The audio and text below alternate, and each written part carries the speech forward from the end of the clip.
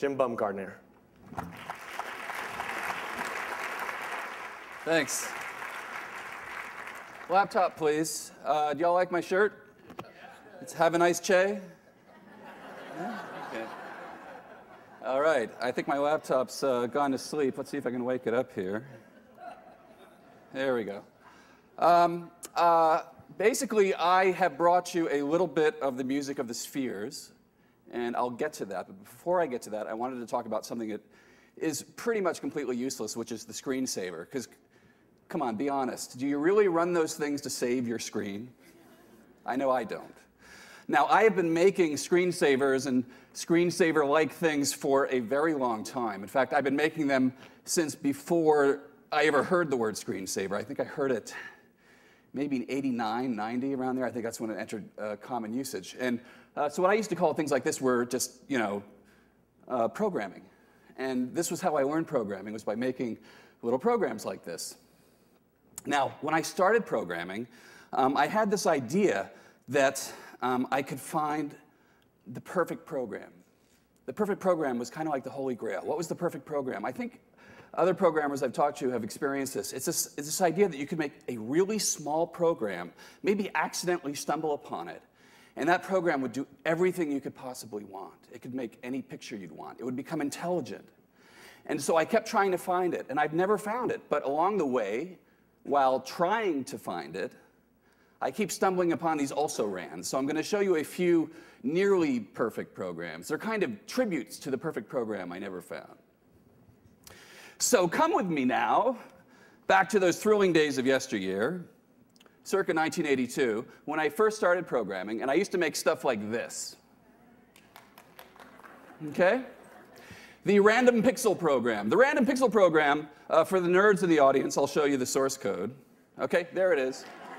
All right. It's a very short program. Now, the rest of you, that looks really complicated, right? But it's actually really, really short. All it basically says is, take a random pixel, color it a random color, any color you like, repeat. That's it, okay? So this is almost like a perfect program, because think about this. This is like that room full of monkeys on typewriters. Anything could appear in here. I mean, right now, maybe the Mona Lisa. You guys don't have enough faith. Okay. Leaning Tower of Pisa. Okay. Anything Italian. Okay, so you don't have faith. Now, I'm guessing some of you are looking at this, and you're going, yeah, whatever. It's all the same. And that's an interesting thing that happens when you look at something with a lot of randomness in it. And Claude Shannon has a lot to tell us about that. Claude Shannon is the guy that came up with information theory in a classic paper, The Mathematical Theory of Communication. So what did Shannon say? He basically said that randomness, which he didn't call randomness, he called it entropy. He said that entropy is basically what information is. It's how we measure information.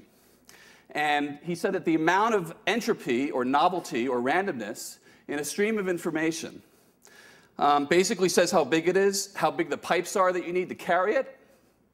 And he says there's limits to how much information you can carry. If this picture were all one solid color, I could send it to, your little cell phone with a really horrible wireless connection really quickly, because there's really no information in there. But if it was all random like this, I wouldn't be able to compress it at all, and it's much bigger. Now, the interesting thing about Shannon's theory is that it also applies to your brain and the way you perceive stuff. There are limits to what you can perceive. In fact, you may have difficulty right now even listening to me because there's all these moving pixels behind my head.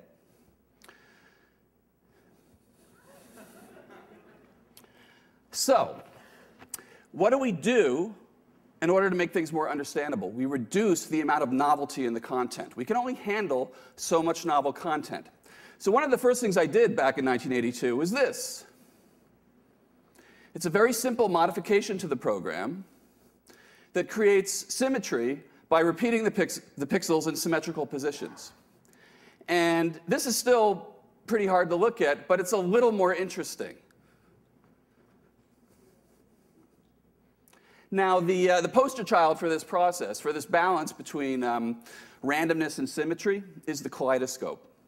And Because of my interest in information theory, I got obsessed with kaleidoscopes about 5 years ago, and I've made literally hundreds of kaleidoscope simulations. This is one of them here. Kaleidoscopes are very cool because what's happening with the kaleidoscope? You're looking at something which is ultimately random, maybe chips of colored glass or confetti. In this case, what we're actually looking at is the original screensaver I showed you back on my first slide. But we're only looking at a little piece of it. Okay? In fact, we're looking at about half that wedge. And it's being repeated around. So what the symmetry is doing is it's reducing the amount of information I'm giving you. And that does something very important. It renders the unknowable a little more knowable. Now, I have a friend, Don Doak, who makes kaleidoscopes for a living. He's very good at it, and he's been making them for a long time, much longer than I've been programming. And he said to me that there's a secret to a good kaleidoscope. He said, a good kaleidoscope makes you feel as if you could almost understand what's happening, but not quite. It's just out of reach. So when I say that there are limits to what you can understand, I'm saying it's a good thing. When those limits exist, and when we get very close to them, but just outside, that's when something really interesting happens.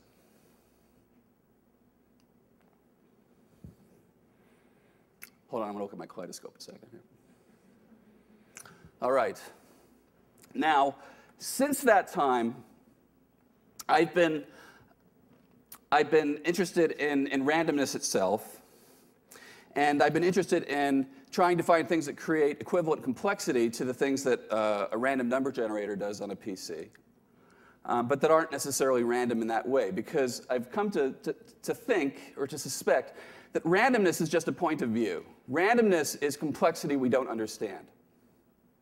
There's a famous quote most of you have heard, Arthur C. Clarke. He said, any sufficient technology is indistinguishable from magic.